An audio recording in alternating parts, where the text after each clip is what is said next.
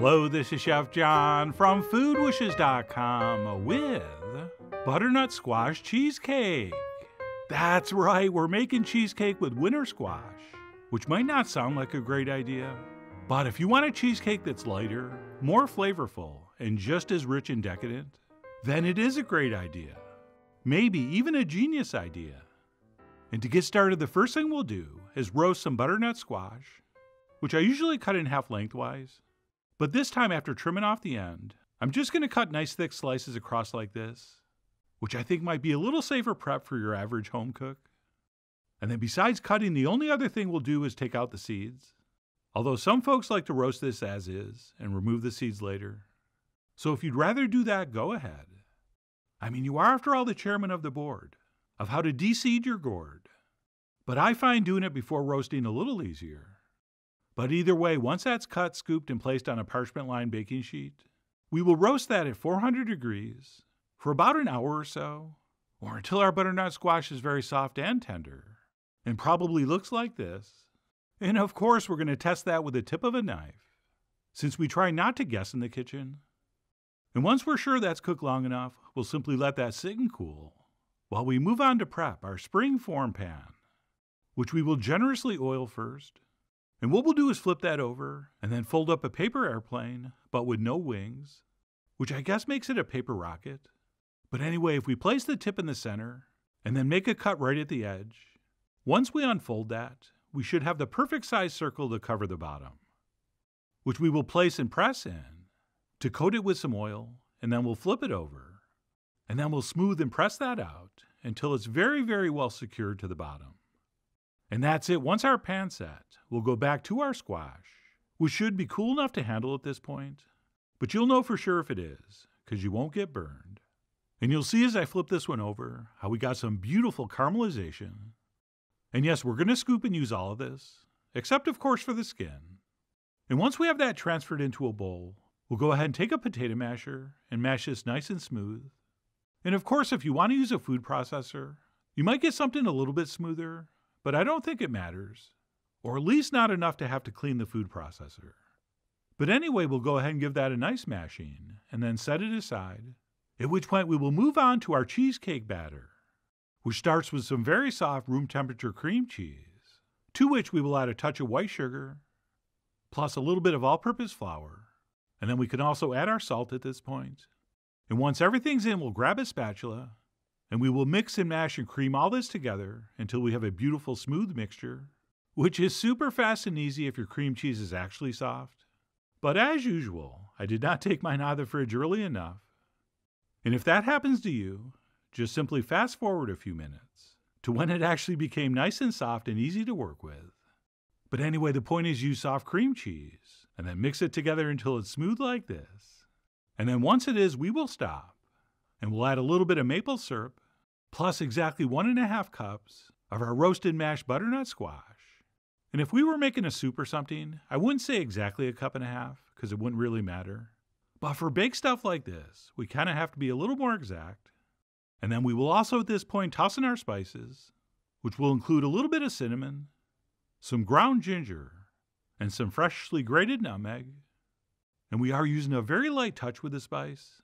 Right, generally people put in way too much of these spices when they're making these kind of things. And it just overpowers everything. So we want to be careful. And that's it. We can go ahead and take a whisk or one of these hand mixers, and we'll blend this all together, starting off slowly at first. And then once it comes together, we can finish on a higher speed. And then once that's been accomplished, we'll go ahead and toss in our real pure vanilla extract, plus 5 whole large eggs that we're going to blend in one at a time. Allegedly. Okay, I would definitely mix in the first couple one at a time. But as you can see here, I added the third and fourth ones all at once. And nothing bad happened. But better safe than sorry.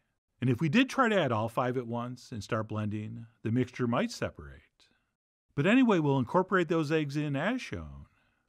And once that last one has been mixed in, we will finish up with our final ingredient, some heavy cream. And then as soon as that's been mixed in, we will grab a spatula and transfer this into our prepared pan. Oh, and by the way, since we're using the Basque-style cheesecake method, we don't have to make any crust. Since the cheesecake kind of makes its own as we cook this at a very high temperature. Okay, usually cheesecakes are cooked very low and slow in a water bath and then left to cool slowly in the oven. All of that so we don't get a crack. But for the Basque-style method, we don't do any of that. All right, all we're going to do after that's in is give this the old tappa-tappa. And then we're going to transfer it into the center of a 425-degree oven for about an hour. And what was supposed to happen is this was supposed to all puff up and get really dark and crack in like 4 or 5 different places. Except none of that actually happened. And when I pulled mine out, it looked like this, which looked great, but it did not look anything like a Basque cheesecake. Although it was pretty much set, except for a little bit of a wiggle in the center. But this did not do what I thought it was going to do, which is fine, except I knew as this cooled, because of the hot, fast cooking method, it was definitely going to crack. So I mentally prepared myself. Oh, and when we use a spring form, when it comes out of the oven, while it's still hot, I like to go around with a thin knife to make sure it's not sticking to the sides, since this is going to contract in the pan as it cools. So I want to make sure everything's going to be able to pull away from the metal. And that's it. I simply let it cool down before removing the ring.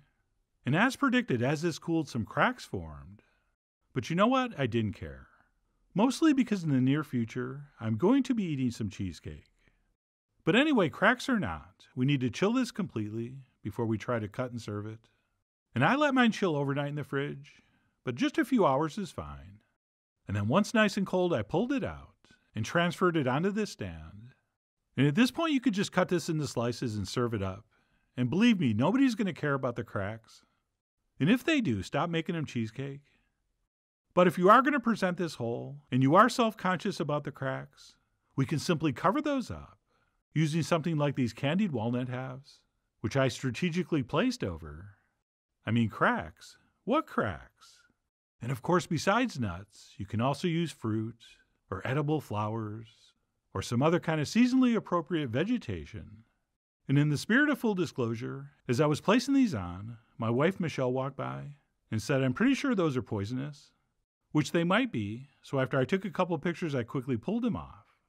Anyway, the point is, do not put poisonous stuff on top of your cheesecake. And that's it. After fussing around with crack coverage, I cut and served up a nice slice, which I decided to top with a little bit of whipped cream, as well as a few chopped up candied walnuts. And then as a final touch, believe it or not, to honor this cheesecake's savory main ingredient, I finished with a couple shakes of cayenne. Oh, yes, I did. And then once garnished, I grabbed a fork and dug in to what was a truly amazing bite of cheesecake. Okay, if you've ever had a pumpkin cheesecake, especially our version, which this recipe is based on, I really do think you're going to love this, since it is similar. Except while this was very rich and creamy, it was definitely lighter on the palate. And that butternut squash definitely adds a little bit of sweetness, but also a little bit of savoriness, and sort of a subtle vegetal component that I found makes this much more interesting than your typical cheesecake. And as far as the texture goes, I don't think there's any difference at all between the classic low and slow method and this much higher heat Basque-style method. And yes, I'll add a link to the end of the video so you can see an actual Basque cheesecake, so you can better understand what I've been talking about. And even though that didn't work out exactly the same way here, the texture was still absolutely perfect. So if you're not concerned with a few cracks, I encourage you to try this easier, much faster method. Especially since even if you used a traditional method, and you go low and slow in a water bath and then let it cool in the oven, you will still sometimes get a crack. But no matter what method you decide to use, you're going to end up with an amazing piece of cheesecake, which is why I really do hope you give this a try soon. So please follow the links below for the ingredient amounts, a printable written recipe, and much more info as usual. And as always, enjoy.